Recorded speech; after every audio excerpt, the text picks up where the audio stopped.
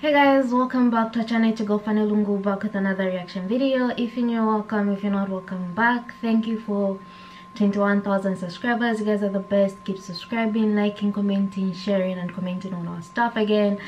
We really do appreciate. Hope you guys are doing alright, and may you stay blessed. Please motivate me by giving me stuff to react to.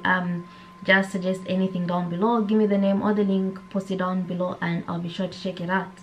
Find us on Facebook and Instagram as Fanny&jessy. Head there, become friends with us, say hi, and we'll say hi back. Our second YouTube channel is Fanny&jessy 2.0. Head there, subscribe, and enjoy the content that we put out. So today I'm going to be reacting to Ahmed Deedat. Was the Gospel of Luke inspired by the Holy Spirit? So without wasting time, let's get into the video.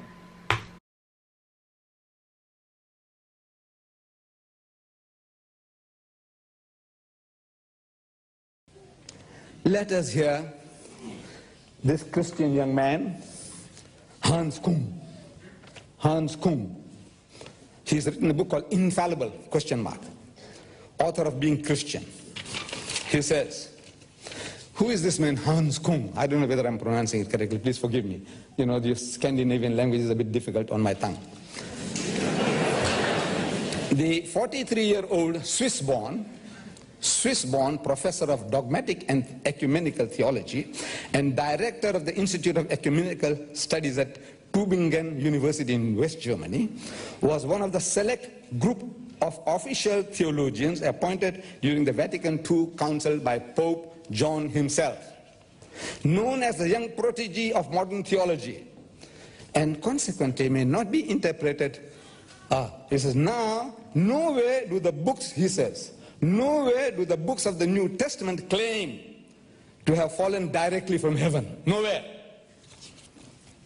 This is what our friend Hans Kung says.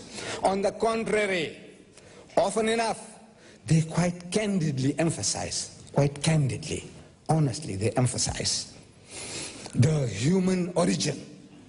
Luke chapter 1, verses 1 and 2 is especially revealing on the origin of the Gospels. Especially revealing. What does it say? Luke chapter 1, verses 1 and 2. Luke tells us. He doesn't talk about him being tickled by the Holy Ghost or by the Holy Spirit to write his works. He says here, verse 2, just as those who from the beginning were eyewitnesses and ministers of the word delivered them to us, it seemed good to me also. If every Tom, Dick, and Harry, people less educated than myself, if they can write volumes, me, a physician, one of the most learned of the followers of Christianity at the time, why can't I do a better job? This is his inspiration. The others, you can do it, you can do it, why can't I? I'm more learned than you. So he says, it seemed good to me also, having had perfect understanding of all things from the very first, to write to you an orderly account, most excellent Theophilus. The only thing he claims is that the other writings are not orderly, mine will be an orderly account. Mark is jumping here, there, and everywhere. Mine won't be like that. Mine will be an orderly book. That is, he does not claim to be inspired by God, or by the Holy Ghost, or by the Holy Spirit. His inspiration is the people that went before him who had done the job. And in this book of Luke, chapter 3, verse 23, we have the genealogy of Jesus. It reads, and Jesus happened to be about 30 years of age when he began to preach, who being, in brackets, as was supposed, the son of Joseph, in brackets. Now what's all this? Number one, if the Spirit of God is inspiring Luke to write that, the Spirit of God didn't know how old Jesus was. Can you imagine? This Spirit of God is supposed to be God. The Christian believes, the Pentecostals believe that the Father is God, the Son is God, and the Holy Ghost is God. But they are not three gods, but one God. The Holy Ghost is God, the Spirit of God is God, but this God, if he inspired Luke, this God didn't know how old Jesus was. So he's saying about 30 years. God doesn't know how old Jesus was when he began. He said about 30, about? He's not sure. When he began to preach, now in the latest translation, the word when he began to preach is taken out. You know why? The question arises, God Almighty waited for billions of years before coming down to earth. And from day 1 to the age of 30, he didn't deliver one sentence for the benefit of mankind. What was he doing? For 30 years, what did he do? One sentence to help mankind. He did nothing. Not one word, not one sentence. So when he began to preach, for 30 years he did nothing, so they took the word when he began to preach is out. Or the modern translation of the King James Version, the word is taken out. And as was supposed are in brackets. Meaning Luke didn't write those words. Ask any Christian scholar worth the name. These words in brackets, what do they mean? What do they imply? And they will honestly confess that it means that in the original manuscripts, these words were not there. As was supposed was not there.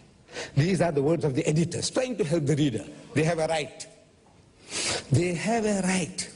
In the Quranic translation, we find the same. The translator, he puts words in brackets, meaning he's trying to convey to us that, look, the words are not there, but this is what is implied. He's trying to help you. This help is appreciated. In the Bible, also appreciated. But now, you see, they can mint the word of man. Is the word of man now. If Luke was inspired, then those words in brackets are not inspired. But what they have done now, in the Swedish Bible and the Danish Bible, I checked them up. The words are there. As was supposed, are still there. But the brackets are thrown out. You know now what it means? Once the brackets are thrown out, it becomes the words of Luke. And if Luke was inspired, they become the word of God. So the Christians are minting God's word at their own leisure, anytime. But they want to, they can put words in, put it in brackets, honest, very honest. And then take the brackets out in every translation other than in English, in the vernacular, in Zulu, Afrikaans, in Urdu, in Swedish, in Norwegian, in every language of the world other than English. The words are retained and the brackets thrown out. Maybe the Scandinavians don't know what brackets mean.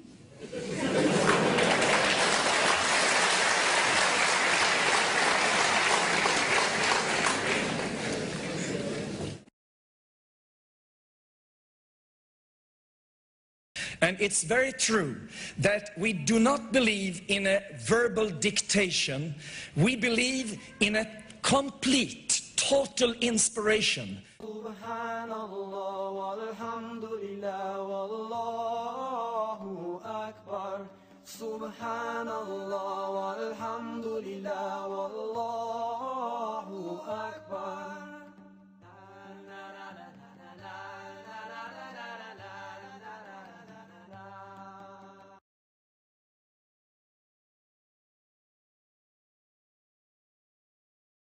وقل جاء الحق وزهق الباطل إن الباطل كان زهوقا.